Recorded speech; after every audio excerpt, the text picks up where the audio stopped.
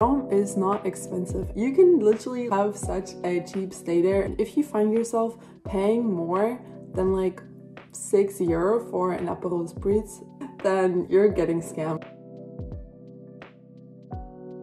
Hey guys, good morning, it's Miriam. Welcome back to my channel. I hope that you're all doing amazing. Please like and subscribe if you find this video helpful and if you want to see more, and let's get into it.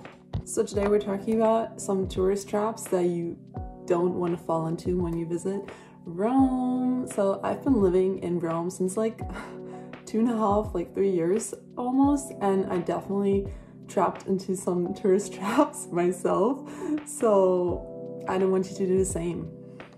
Okay, so the first thing are people who are gonna try to sell you those like bracelets, and they're gonna say it's for free. It's not for free.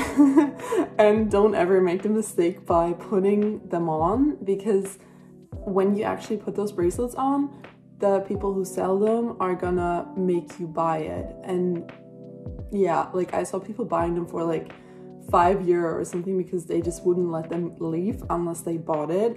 So that's something that you don't want to do in general. Also, like there's a lot of people who are going to try to sell you stuff in Rome, so just be aware that it's obviously never for free and they always want something in return, so just to be reminded of that.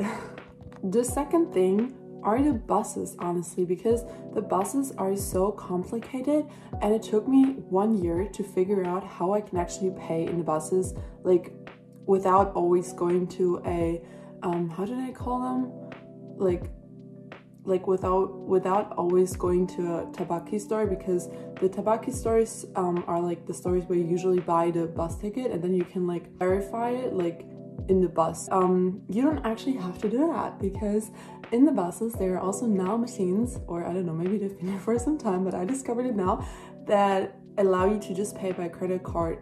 So I think that they only take credit card, at least it only works with my credit card, but that's it. Like you don't have to buy tickets anymore like in the tabaki stores. You can just like talk your card there, and then it's super easy. Like, but keep in mind that there are two machines in the bus. One in the back usually is for the tickets that you have to like talk them in, and then like one usually at the front is where you put your card.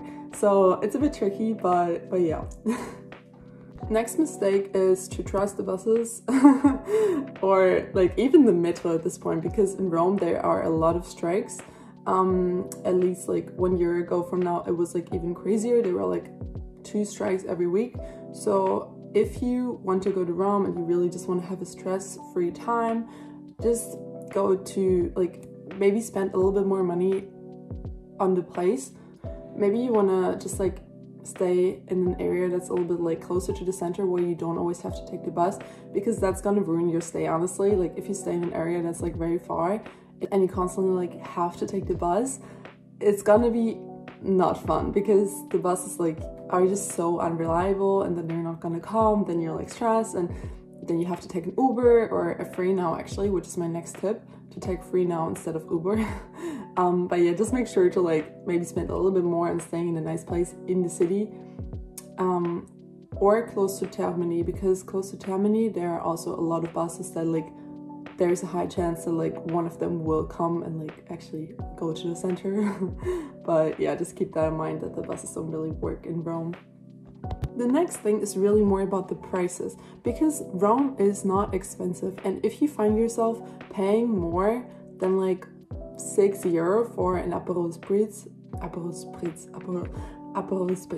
I'm at least trying with my Italian, then you're getting scammed, or you're sitting right in front of the Trevi fountain. But yeah, like I just don't want you to pay so much more in Rome, because you can literally like have such a cheap stay there, and I'm gonna make separate videos about all of my favorite cafes, restaurants, bars, clubs, everything. There's gonna be coming so much more, but for now I just want you to know that if you pay more than like €6-7 for an Aperol Spritz, that's not the place. Like that's a very touristic place. Also the streets like close to the Pantheon, like between like Trevi and the Pantheon, like there's like one street which is like very touristy, and it looks pretty Italian. Like I feel like they look like very stereotypically I can't say this word, Italian, but like they're just really not. If you want to have like the really like Roman experience, let's say, you really want to make sure to go into like the side streets a little bit. Like don't like go into the main street where all of the tourists are, because like those restaurants are obviously not very authentic, at least usually, because there's one street that is really good. It actually has my favorite restaurants as well, which is Via del Governo Vecchio, and it's like right next to Piazza Navona and like kind of on the way to the Ponte Sant'Angelo, so the Angel's Bridge. I don't know how to translate it but yeah, and also the same goes for coffee. In Rome, I never spent more than like €1.50 for a cappuccino.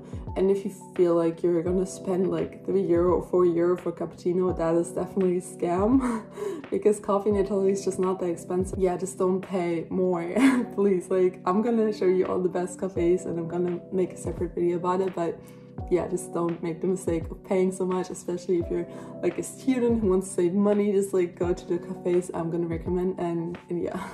So my next tip, if you really do have to take an Uber or like a taxi or something, don't take Uber, because Uber is very expensive in Rome, and I think like in Europe in general, or maybe it's just Italy, I don't know.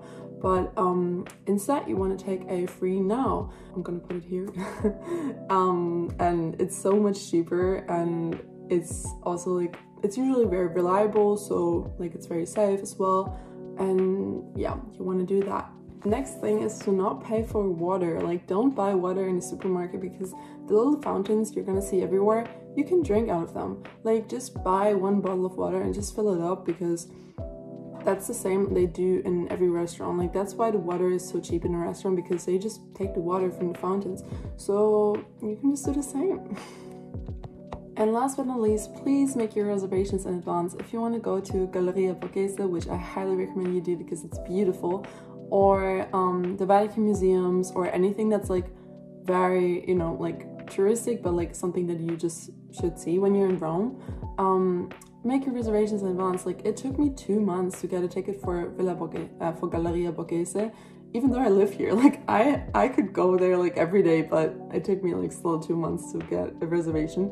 So, and for the Vatican museums as well, like, make sure to book your tickets at least like 3 months in advance to be sure, because it would be a pity if you come to Rome and you didn't see it. So yeah, those are all of my tips for now, guys. If you want to hear more, then please let me know, or if you have any specific questions, put them down in the comments so I can answer them. I answer to every comment, and yeah, I'm excited to see you soon, and I really want to introduce you to new nice places in Rome. I can also make a video about like how to spend the perfect day in Rome, in my opinion, if you want that.